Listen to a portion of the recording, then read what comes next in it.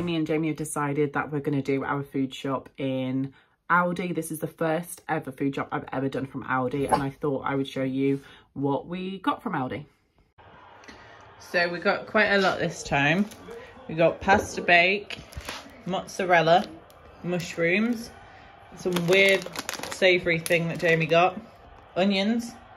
Jamie got some fake Red Bulls, pasta, some instant noodles, cheese, party rings for like my lunches at work and stuff, sawdust, chicken, dog food, like wet dog food, Pepsi Max, 2 loaves of tiger bread, dog food, but the dry stuff, nectarines, avocado, this for the toilet freshener, double cream, naan bread. We've got a spicy peri-peri rice, and Jamie's going to have that, and then I'm going to have the coconut rice. We've got mild pepperoni for the pizzas we're making tonight, tomatoes, cucumber, tagliatelle, salmon. This, which was only £1 something, and it says it's for laundries, and it was for 30 washes, so that's quite cheap, so we'll see. I've got some donuts, but Jamie put them in the bottom of the bag, so they both got squished. Then we've got some chocolate bars that he bought, crisps, mango chutney, tikka masala sauce for a curry, passata, mozzarella and mature cheddar grated for our pizzas, olives, an air freshener, which is a refill that goes in the air freshener in the living room, a couple of packets of instant pasta just in case, like something quick, some garlic slices.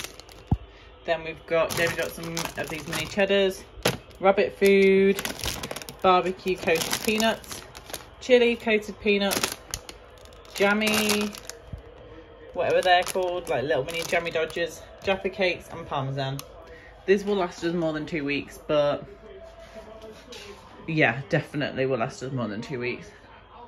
But that's what we bought. Part of the video is in collaboration with a Amazon seller, and I think the Amazon seller's name is Savvy Tech LL something, I'm not sure, but I have the product with me that I'm going to be sharing with you, and it's very fitting for my lifestyle because it's for the dogs. So Cupcake is on the bed right now, Teddy is on the floor. I just had to make them quiet because they were being very loud and they were play fighting. It did come in a box, but one of the dogs, Teddy, the one that you can't see right now, chewed the box. So fun.